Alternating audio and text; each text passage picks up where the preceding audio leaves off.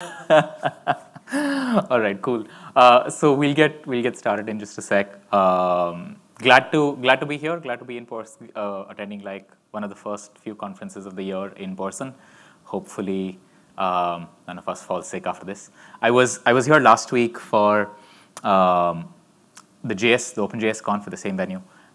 We were doing the first GraphQL conference, which is vendor neutral conference organized by the GraphQL Foundation. So happy to kind of be here again. It's barely been like 2 weeks. Thank you so much for making it here. Hello to folks on the live stream as well. I'm going to be talking a little bit about GraphQL APIs in the context of data, and go over a few data mesh type architectures as well. As a quick round of introductions, I am Tanmai. I'm the CEO co-founder at Hasura. So I'll talk a little bit about Hasura and GraphQL and then dive into the agenda of the talk. So Hasura is an open source project that we created in 2018. And the idea is to provide a instant real-time GraphQL API on the data that you have in your organization. Connect to various services, various data sources, get a unified GraphQL API that solves for things that you would want to solve for the API layer, which typically end up being three main problems, right? The first is you want a semantic JSON kind of model at the API that you want to expose to API clients. The second is a performance, speed of light, caching complex queries kind of problems. And the third is security and authorization problems, which is the reason why you have an API layer in the middle in the first place, and things are not accessing data systems directly. Hasura is an open source project, Apache licensed. Since we launched it, it's been one of the fastest growing GraphQL open source projects in the GraphQL ecosystem. You can check it out on GitHub. GraphQL itself is a specification that came out of Facebook that was open sourced a few years ago. It was open sourced a few years ago and then donated to the GraphQL Foundation that was then started a few years ago as well. So 2016, I think, is when the spec was open sourced by Facebook. And a few years later, the GraphQL Foundation was formed. So the GraphQL Foundation is a vendor neutral body. It's a part of the Linux Foundation, sister org to the CNCF, for example. We're one of the founding members of the GraphQL Foundation as well. And that foundation body governs the GraphQL specification. And I'll get into GraphQL in a bit. But the important thing to remember is that unlike, say, for example, Kubernetes, GraphQL, the GraphQL open source project is more of a specification and not really a runtime, right? So you'll have various different vendor products or open source projects or your own implementations that would implement the GraphQL spec very similar to the way you would have a REST specification. And then that's how you'd implement a GraphQL spec and a GraphQL server, for example. So Hasura is a GraphQL server in that context. Cool. So before I get started, just a few quick questions for you folks. So how many of you have heard of GraphQL before this talk? Okay, cool. How many of you have used GraphQL? All right, that's awesome. And how many of you have encountered data API projects or data as a service initiatives inside your organization as well? Okay, cool, a handful. That's awesome. So the context for today's talk is I'm going to talk a little bit about the need for a data API. And then just given the audience here, depending on kind of what my polling resulted in, I would have zoomed in a little more onto the GraphQL side or a little more into GraphQL for data side. So I think given this, I'm going to zoom in a little more into the GraphQL side of things to give you folks an introduction to, more of a deep dive introduction to GraphQL.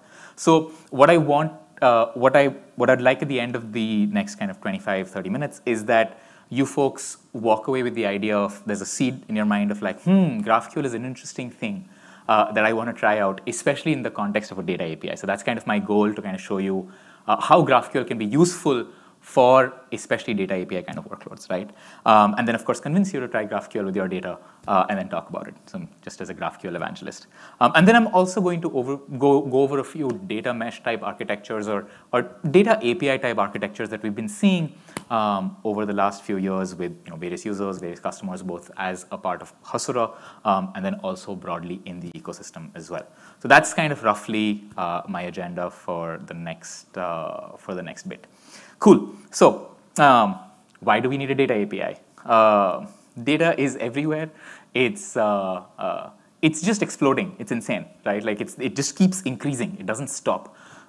It increases in volume it's increasing in the types of data that we have, whether it's relational or transactional or graph or exposed by a SaaS service, or search or time series. And it's also increasing in the workloads and the use cases that we have is also blowing up. So across all of these three dimensions, like volume, type, and use case, right? We're doing more with data as well.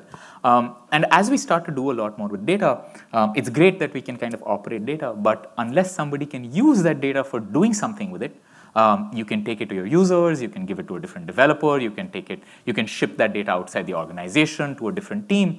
It's not useful. It's great that you've gotten the data and you've done stuff with it, but now you need to ship it somewhere, right? Or deliver it somewhere. And that's kind of where the need of an API comes in. That's going to be kind of where I'm going to be zooming in on, right? I'm not going to be zooming in on kind of these data systems that you have, the ones that you've had for the last 30 years, and the ones that you will increasingly have over the coming decade, right? It's just exploding. Like every month there's a new database as a service, right? Which is cool. And so I'm going to be talking a little bit about kind of that data API piece and what we need from the data API and positioning GraphQL in the context of that data API, right, and what that really means. So, and again, the reason why a data API is useful is because it's the kind of bottleneck or the gatekeeper to being able to use that data in contexts that are not just inside the data domain, but outside the data domain as well, right? So, when we kind of think about and I talked about kind of what we want from an API, right? When we think about an API that's specifically for data, right, a data API, apart from kind of performance and security kind of concerns, you want to make sure that you're going to be able to continually evolve your API as well with the way your data is evolving, right? And that becomes a bottleneck, especially if you have a lot of data, because you have hundreds of models, you have thousands of models, you're given a database or 2 databases or 10 databases, and each of them have hundreds of thousands of models. You don't feel like building APIs for each of them and for each permutation and combination of what shape people would want that data in, right? It just feels like work that we should not be doing. And that kind of is the context of introducing a data API, and specifically with GraphQL. So fairly obvious stuff when you think about what you want from an API. And one of the lenses that I'd like you to kind of keep in mind as you think about this is just flip between 2 hats, right? The first hat is the hat of somebody who has to build this data API, right? You have lots of data. You're going to have to build a data API, Node.js, Spring Boot, Golang, whatever you're using. You're building an API that's connecting to these various systems and delivering that API. So you're wearing that hat of an API builder, and you're thinking about like your life and your day-to-day as you're building those many APIs. And then you're also wearing the hat of the API client when you're thinking about what is a nice experience and what is a good way to consume these data APIs and what kinds of challenges you'll run into as you think about consuming that API, right? So flip between those 2 hats, that's kind of where we'll be looking at things from. So the first, I'll dive into GraphQL, and I'm going to talk about GraphQL mostly through like a live demo, so that you can see the API. That's the easiest way to understand it, as opposed to going over kind of like a spec. So we'll do that. But I wanted to highlight a few features, and then we'll go into demo, and then we'll kind of anchor those specific features in the context of that API builder hat and the API user hat, right? So one of the first features of GraphQL that makes it very useful for a data API, right, is that it kind of better reflects the reality of the fact that your data and the models that you have in your data, they're kind of a semantic graph, right? That's just the reality of the way our data is. Data is related, and that's why it's useful. And often when we are building these APIs, we don't very accurately capture the fact that data is related. And data is in different sources, maybe even within the same source, but data is related, right? We end up building APIs that are kind of like points, right? We try to force fit the way that we think about data into specific resource endpoints that we can operate on. But the reality is that it might not, it's hard to think of things as independent resources, right? They're all kind of dependent resources. And so that results in 2 types of challenges, right? The first is, when you think about API discovery, right, from the point of view of a user, looking at one particular resource is not interesting. I'd rather kind of look at things as they're connected to each other, right? That helps me discover what the overall API system is. It's much easier to kind of consume that, right? But second, also practically from using that API, because everything is connected, you're often not requesting for a single resource. You're often going to be requesting for multiple resources at the same time. Like you want a user and you want their top 5 accounts, right? The number of times you'd query only a user is vanishingly small because everything is interconnected, right? And so practically what this means for an API user is that they're making multiple API calls to do anything. And that is the reality of systems much more than the reality of a single resource that you're fetching, right? So that's kind of one important capability of GraphQL that makes it useful, which it condenses, it shortens that discovery loop, and it condenses the multiple API calls problem into a single API call. And we'll take a look at what that is. The second thing that makes GraphQL nice is that it's, well, GraphQL as a specification can run on anything, but the de facto kind of standard is over HTTP, and it's very native to JSON. So it's very shamelessly JSON first. You'll see that it's not as powerful as, say, a SQL, for example, as something like Cypher, which is like a query language optimized for graph databases, right? But it's very shamelessly all about the JSON, right? And that's nice because most of the API clients want to consume stuff in JSON, right? More often than not. And of course, you end up spending a lot of time as an API builder, essentially converting things from where they are into JSON. That's a bulk of your precious life hours are wasted in doing serialization and deserialization, right? The third thing that makes GraphQL nice, which we'll also take a look at, is that it's a query language for APIs more than a set of endpoints. So it's closer to a SQL for your APIs rather than a collection of endpoints, right?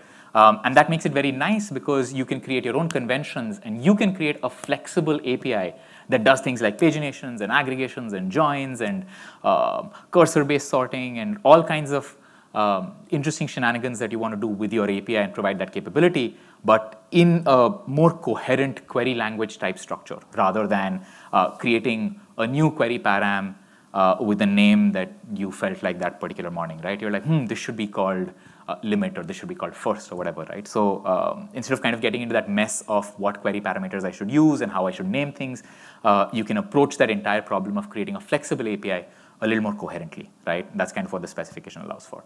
The other nice thing about GraphQL is that it has modern primitives like subscriptions, which allow for consuming real-time data, consuming events, and for consuming streams of data, which is also really nice because increasingly a lot of our data, well, it's not like 90% of our data is streaming data, but it used to be maybe 1%, now it's say 5%, right? These are random numbers, don't quote me on this.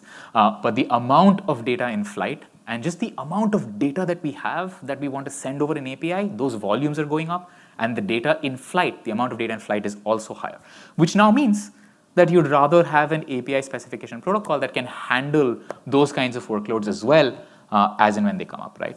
Cool. The last piece, which is one of the most important things that makes a lot of what I talked about possible, is that the specification of a GraphQL API, the GraphQL schema, is a built-in artifact. For those of you familiar from the database world, when you think about creating a table inside a relational database, right? The database is introspectable, and there's a catalog as an act of using the database. So in a way, your data models and the description of what your data is built into the process of using that database and creating models in that database. GraphQL is very similar in that when you create the GraphQL API, when you create a GraphQL server, as a byproduct of that creation, you are fundamentally creating and putting out a GraphQL schema. The GraphQL schema describes the graph of all of your models, what operations are possible, how things are related to each other, what the types are. This has a massive impact on API documentation and on onboarding tooling, right? And again, I'll go over all of this with examples so that we can see this live. But wearing the hat of both the API builder and the API consumer, think about API documentation, or the lack of API documentation, right? The only thing more painful than building 100 APIs is documenting those 100 APIs and then continuously keeping up with that documentation. Somebody expected a JSON true, but they got a capital TRUE because you were using a weird Python serialization library that just outputted a string instead of JSON because somebody screwed up, right? And maybe this change happened and then it broke a bunch of applications, and now you're sharing Excel sheets that have documentation in it because who wants to set up an open API spec, right? So it's not fun. This is not useful work when it comes to that API documentation. But when you think about API onboarding as well, when I'm using the API, the fact that when I'm using a GraphQL API, there is a schema there makes it very easy for people, for example, when they're building mobile applications, to have a typed SDK, right? So any GraphQL service, you can generate an SDK. You can get autocomplete on your APIs because the entire API schema is documented automatically. So it just opens up, and the community goes crazy in building all kinds of tools that makes it easier for API clients. So which is why when you hear about GraphQL, you'll often hear of it from the API consumer's point of view, because API clients really like the experience of consuming GraphQL. We'll take a look at that, and it makes it really easy. The people who are building APIs, they don't like GraphQL as much because it's a fair amount of effort to build a GraphQL server, just like it is to build any other server that has a new protocol, right? Most of the love that you see for GraphQL comes from the API consumers because their experience is just absolutely amazing. All right, so with that, let's take a look at what a GraphQL API looks like over the next, say, 5 to 10 minutes. I'll take you over just a little bit of comparison of like versus a REST-ish API, like just putting them side by side and seeing what that looks like. Take a look at models and relationships. We'll take a look at querying. We'll take a look at a particular way to approach authorization, which is unique to Hasura, but it applies no matter what you do. We'll take a look at aggregations and how you can bake in more composition and how you can approach creating your own kind of composition semantics when you're building with a GraphQL API.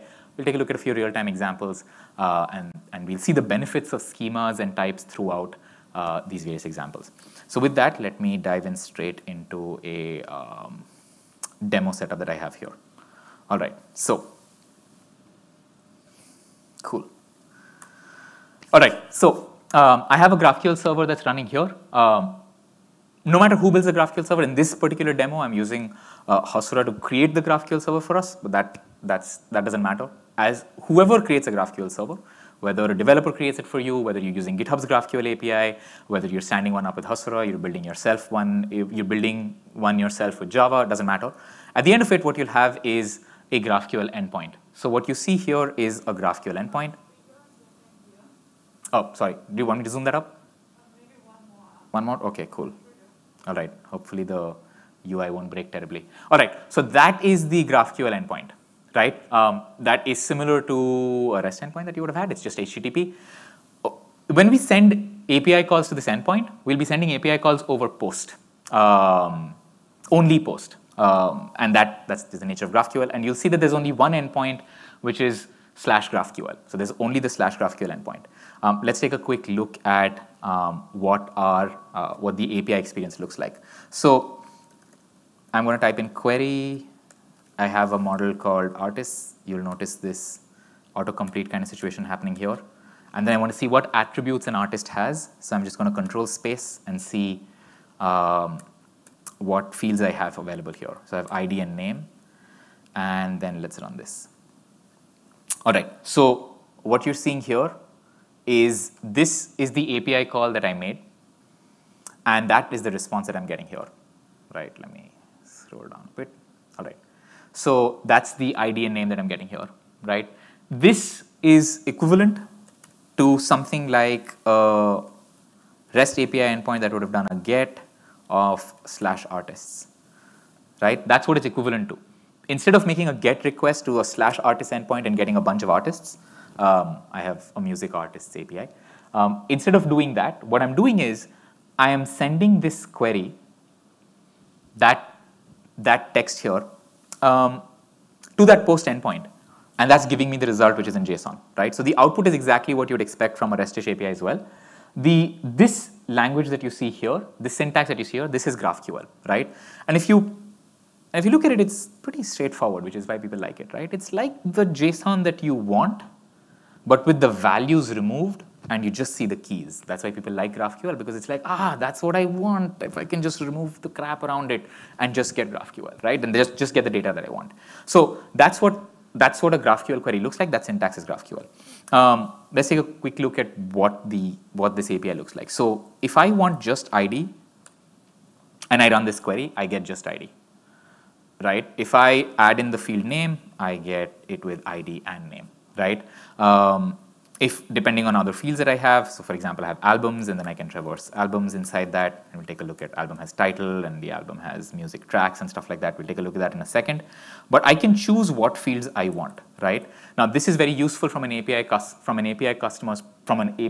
point of view, and from the API builder's point of view, because if you have a model that has 100 attributes, you don't want to create unique endpoints for each particular shape of data. That is not useful work, right? Like, just because the mobile client wants 10 attributes and the desktop client wants 100 attributes, but there's a microservice client that wants like the 100 attributes and related data, you don't want to create unique API endpoints to service each kind of workload, right? This is now a built-in property of the GraphQL of a GraphQL API, that I can choose what attributes I want to get in the data that I'm in the response that I'm receiving.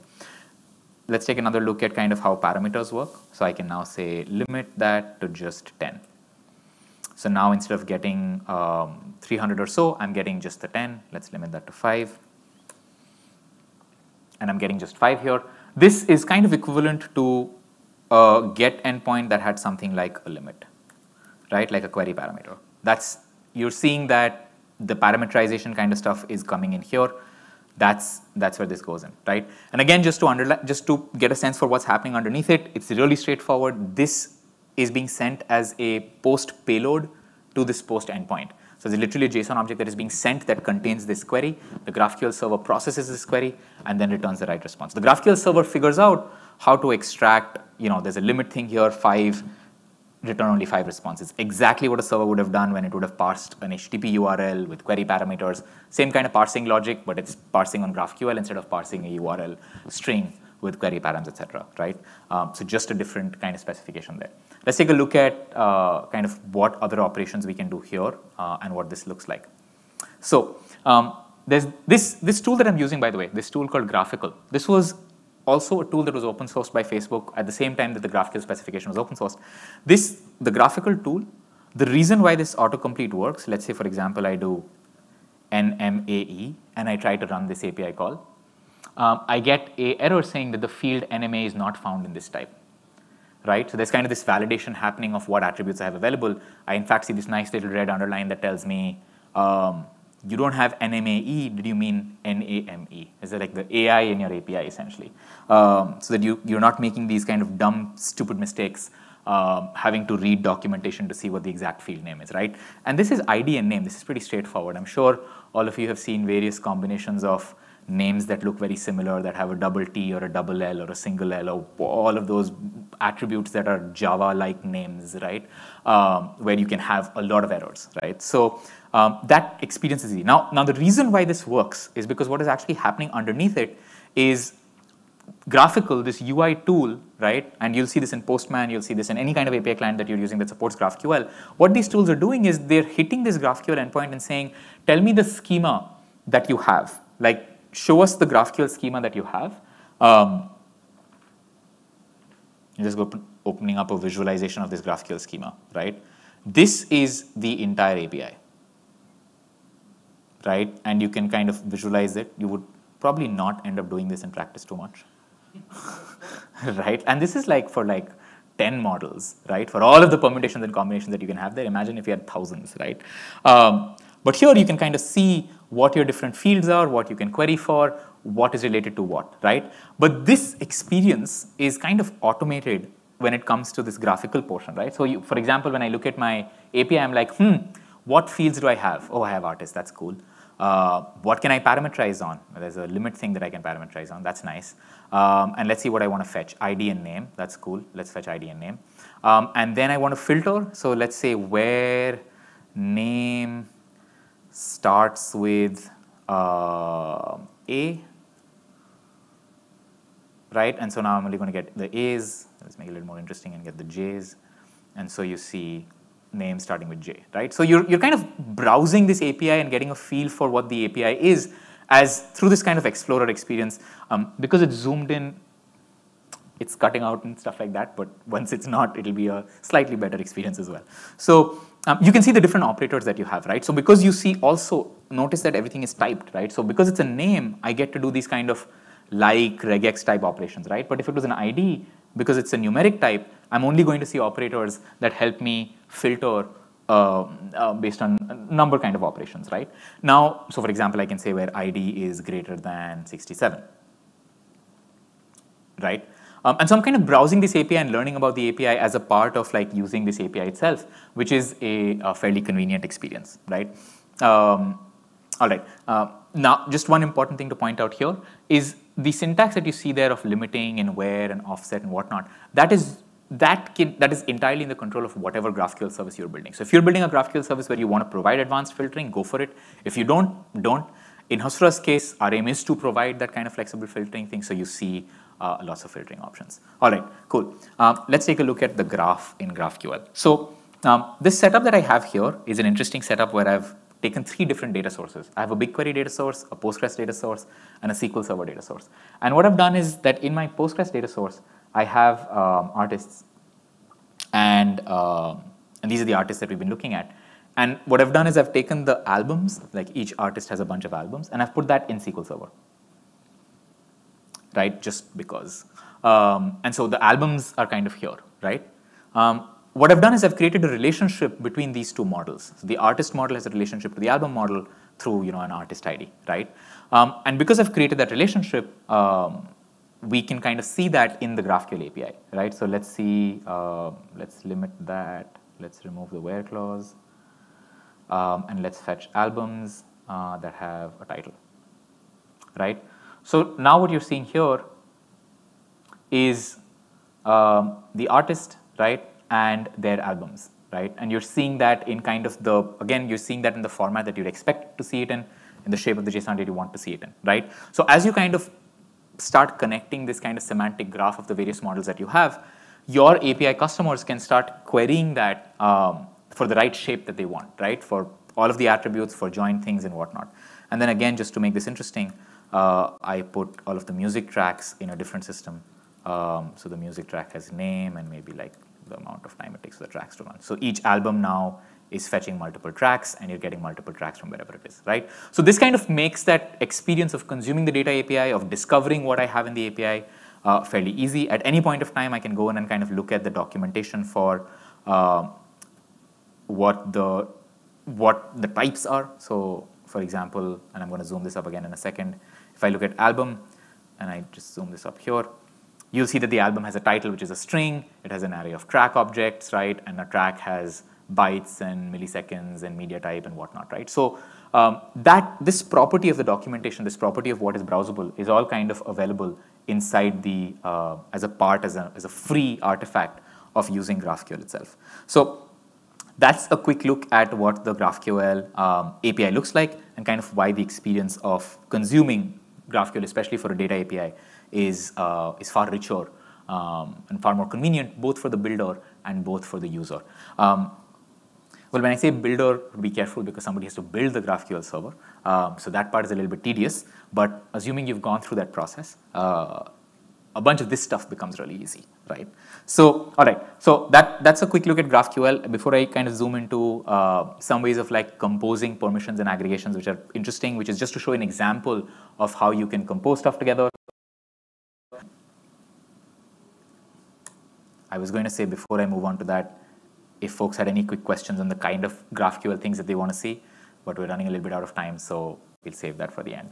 All right, let's take a quick look at what aggregations could look like, right? So aggregations are cumbersome to put into a data API. It's not very natural, especially in a JSON style API, right? And so I'm going to describe one approach to thinking about aggregations when it comes to from a GraphQL API point of view, right? So if the kind of convention that we've started following, right, is that every time there is a list of resources that we're returning, we'll also provide an aggregate for a list. So any list gets an aggregate. So like for example, we had artists, right? And you look at these artists and I have like whatever, a few hundred of them. This is a list. So any list gets an aggregate. So if you think about that, what you'll also notice in your API is the ability to convert that into an aggregate. And then you can do a thing like count, for example, right? And then you'll get a count. But the nice thing is that these can compose across relationships in your graph, right? In your API. So for example, you can do query artists, just to make this a little more sane. Let's limit that to 10. And if you look at artists having albums, right? Each artist has a list of albums, right? So for example, AC/DC has like 2, Accept has 2, and Aerosmith has 1 or whatever, right? Because there's a list that's a nested object, I can also convert this to an aggregate, right? Now, this is a particular convention that we follow as when we generate a GraphQL API. But the idea here is that you can create kind of a convention or semantics for your data API that compose well together, right? And so here, for example, I can now say artist with an albums aggregate, and that aggregate has a count of 2. So this kind of fits in a little bit naturally into a JSON API graph kind of structure, and at the same time allows you to think about how you want to introduce aggregations in your API. If I were to kind of abstract this up one level and think about what the overall concept is, the concept is that a group by, right, is the top of the graph. So the group by key comes on the top. So the group by key here is an artist. So the group by key comes on the top, and then the aggregation operations for the list is nested inside that GraphQL structure. So this is one way that you can start composing aggregations into your GraphQL API as well, and offer a fair amount of flexibility to the API customer as well to say, oh, cool, I want to do aggregations on a list. It's a sensible thing to attempt to do, and now I can run those aggregations, and they'll compose across relationships as well, right? And this is interesting, and there's an interesting amount of work that we've done here at Hasura to make sure that this is actually composing across 2 data sources.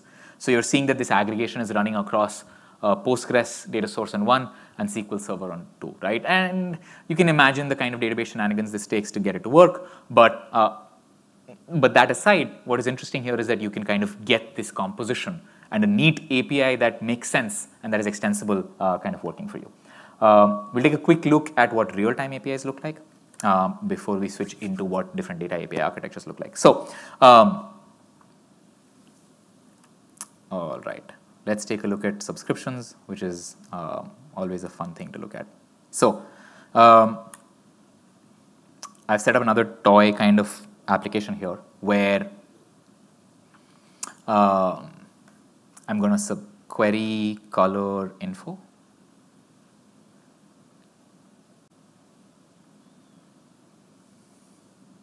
Right, so I'm running this query and I get a description saying green, plants reflect only green light. Red has the longest wavelength. Plants reflecting only green light was a bit of a mind-blowing thing as a child to learn. But, right, that's why they're green.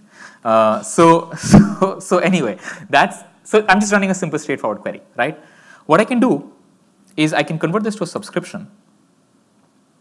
And now I'm getting this data, but now this is real time. So if I go and imagine that the underlying data source, let me just split these into 2 tabs here, right? Okay, so you're seeing that this is the response here, right? If something now happens to the underlying data source and says plants reflect only green light and occasionally purple, right? As soon as I make that shift here, you'll see that this kind of gets updated as well, right? And this is just a very neat and obvious abstraction for an API customer because they're like, yeah, this is the model that I'm interested in, and now just subscribe to it. So whenever it changes, you get changes, right? So from an experience point of view and from an API point of view, as you start kind of subscribing to entities in your upstream data sources that are changing, you now have a way to think about how you want to expose that to your customers. And again, with the same benefits of GraphQL, right? You're getting to parameterize, you're getting to authorize, you're getting to choose what attributes you want to send over, but it's quote unquote real time. You can extend this idea to streams as well. So let's take a look at, I have a stream of colors, and let's see how many fields I actually have.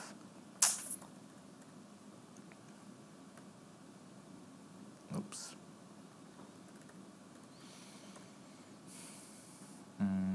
All right. Oops, sorry. Let's look at subscription, color stream. Let's stream in batches of 10. What is our initial value here? Okay. Let's start off with an initial value of 5,000. And so I have like I think 100 million elements or records in this in this colors model, right? And let's fetch ID and color, right? All right. So what you're seeing here is that this has now become a stream where I'm kind of doing almost like a bulk data extract operation over as many records as this is. With this idea of an offset or a cursor, right? So the client in this case now says that I'm not interested in a value of a single element that's changing, but because you have this massive list of elements, help me stream through that list, right? And give me access to what you want. And so this is another kind of convention that you can add on to a GraphQL subscription to expose kind of the semantics that you want for your API, right? And this again is nice because increasingly you're going to have data workloads where people want to ship like massive chunks of data. You want authorization, you want the same control of what payload should be. I want to stream not the 100 attributes, but just 5, all of those things. And you want to send that across to people without like emailing them or FTPing them like a file or whatever it is, right? That I've never done, thankfully. But some people have done. So that's kind of what a stream might look like when you think about a streaming API. So, okay, that's a quick look at what the GraphQL API looks like. And we covered a bunch of these.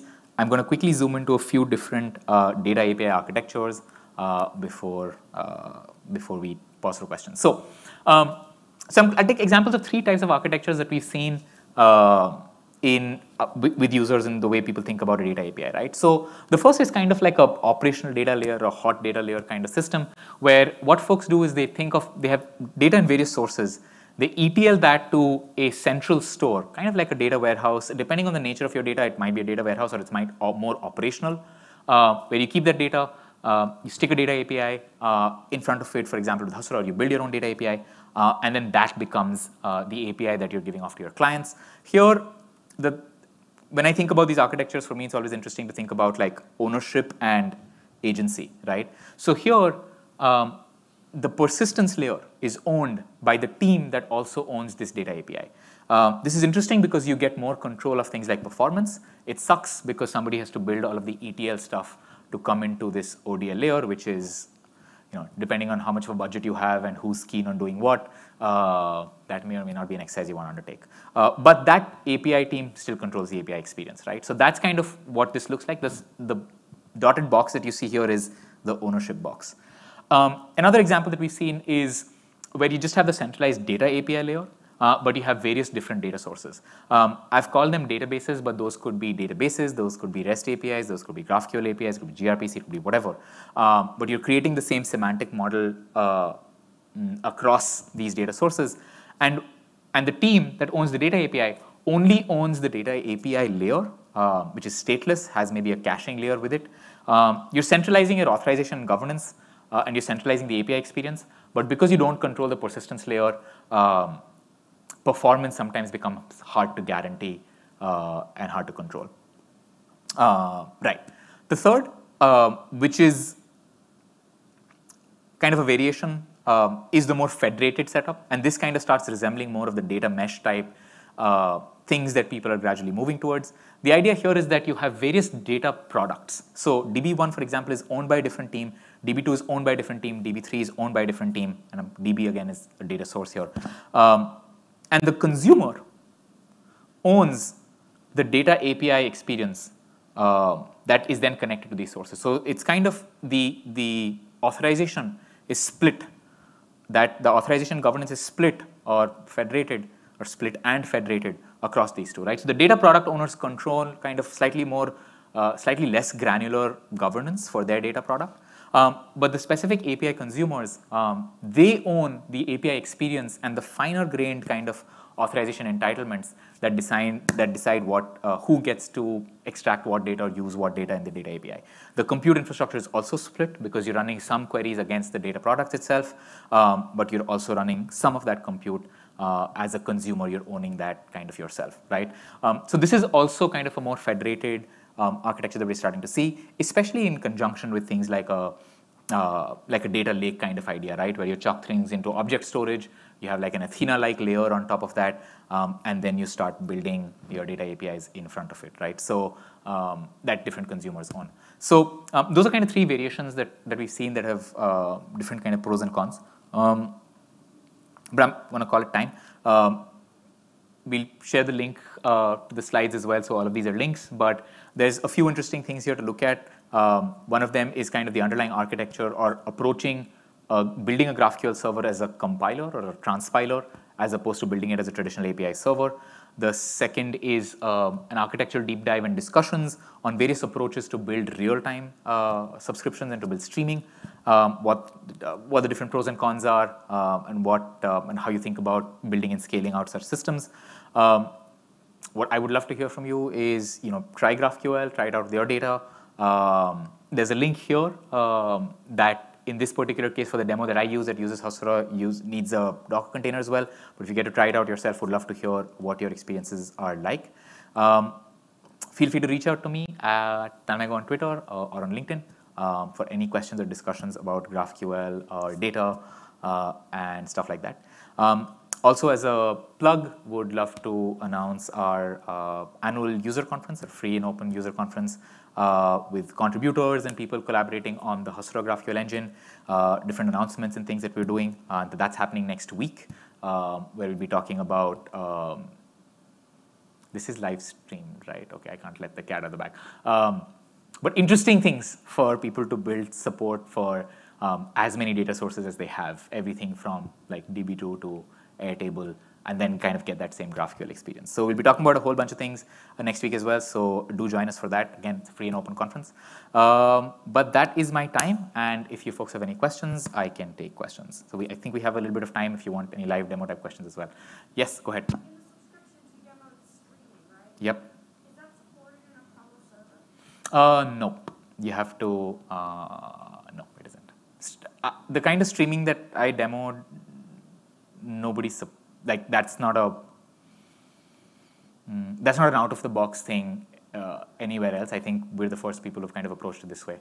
The reason why it's hard / interesting is because it needs a fair amount of integration with the type of data source that you have, right? Because you want to, when you're providing streaming on top of Postgres or on top of Kafka, on top of Cassandra, on top of like different types of data sources, that the ways that you'd want to optimize that is a little bit different.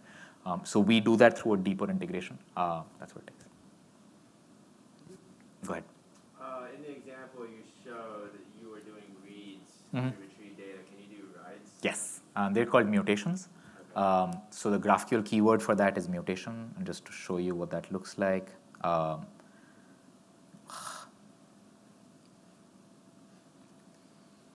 Just like we have a keyword called query and subscriptions, we have a keyword called mutation. And for example, with Hasura, we generate a bunch of mutations for CRUD actions like insert, update, delete. So you'll see a whole bunch of different mutations that you can run. You can also map, another way to do it is to think of from a CQRS point of view. You'd think of a mutation as executing a command, right? So the mutation essentially fires a command. The command goes and does a bunch of stuff and updates the read models, and then the response of the mutation returns the read model. So just to show you what that looks like, if I do create artist, I pass in the payload, and then when I return that response, right, I can traverse the entire ID like the artist model. So this is the read model that you're seeing here, right? This is like the GraphQL system is hitting, like, assuming there's a read after write kind of situation that happens, right? So the create artist that sends in like I think it'll take an email and a name or whatever, right? So this is like a custom command. There's a piece of business logic that will go and run, that will take name and email and do something. And once it does a thing, it returns an ID. The GraphQL system enriches it and returns and understands this ID is actually a reference to the artist model, and then provides this ability to traverse the entire artist model. So that becomes another way of approaching mutations. So, but at a GraphQL specification level, it's called a mutation. The GraphQL spec wisely does not bother too much with verbs like post, put, patch, delete, because they're like, man, it's so weird. You'll do whatever you do with the right operation anyway. Just call it a mutation and go. That's the idea. And then it's your convention on how you want to create mutations, right? You had a question? You kind of answered it. I was just thinking about primary keys and how that works. Is there any way to tell the client what kind of costs they're going to Yes. tell us with like a hint of some kind? Yeah. It's not a part of the GraphQL specification by default, but you can layer that in as kind of a convention if you're building out a GraphQL service. What we do, for example, is we associate a execution cost with every GraphQL query, and that execution cost maps to essentially the time that it takes to execute a query, and then different API clients can get like a cost quota. So you can create roles or sessions and say that this person has a cost quota of like 500 milliseconds to the minute, right? So you get to execute your API calls for a 500 millisecond window net in the span of a minute. So you can run one API call that's 500 milliseconds long, you can run 10 that are 50 milliseconds long within the span of a minute, and then you get rate limited. So that ends up being a nice data API experience. There are lots of other kind of ways that you can denote cost, but I think from our experience, it's not as practical. Like you can have cost based on like how many joins are you doing, right? Like how many attributes are you fetching, or what is the query complexity? But those are so vague because sometimes you might have a really simple query, but the data volume is so large that analysis of the query complexity doesn't help, because when you juxtapose it with the real world like amount of data you have, the cost is out the window, right? So it becomes more sensible to just think of it as a quota. That's one way of doing it. Yeah, go ahead. Yeah, so you mentioned a bunch of features of GraphQL, like query, federation, mutation. I guess you also said streaming, subscription. Yep. Can you maybe summarize to us, what's like open source well and what's the more proprietary provided? So everything I talked about is open source here, both in the project that we've made plus the GraphQL specification itself. The GraphQL specification is pretty light. It has queries, mutations, and subscriptions, right? And then it says that inside the query, inside the mutation, and inside the subscription, what you want to do is up to you, right? So for example, the conventions that I showed around limit, offset, where, right? That's a convention that is unique to Hasura, right? If you were building your own GraphQL service, you would have had a very similar looking GraphQL query. You just had queries, users, but maybe you don't like using the word limit, offset. Maybe you would have used the word first, last. You would have used the word page, right, instead of offset. So that convention of the particular words that you use, the nouns and the verbs that you're using to describe operations on your API, that's unique to you. The overall structure of having queries and mutations and subscriptions, and that format that you saw of like the JSON style format and the parentheses, that is a part of the GraphQL specification, right? And then there's a bunch of other stuff also around fragments and whatnot. We don't have to get into that. But that's the GraphQL spec. And then whoever is implementing the GraphQL spec might have their own conventions in how they think about the GraphQL API. But everything I talked about is open source, by the way. So it's proprietary in the sense that it's unique to this product, but yeah.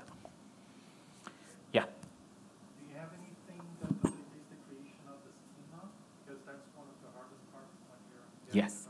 Yeah. So as from a Hasura point of view, the way that we approach it is, so we have a UI like that helps you kind of create models, set up relationships across models and stuff like that. So you're kind of creating these relationships and you're creating authorization rules and whatnot.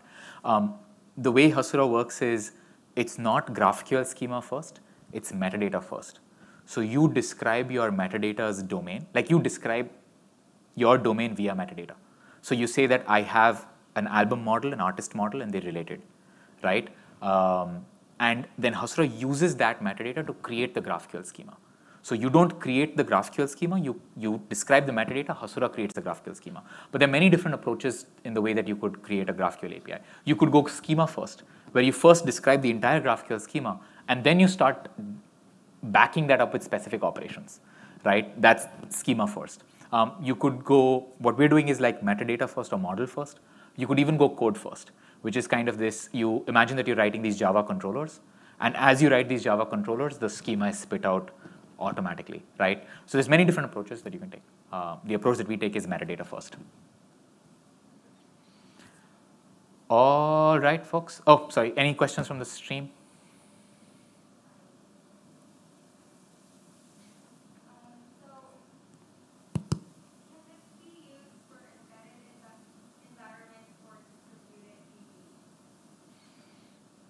That's a good question. Can this be used in embedded environments for distributed databases?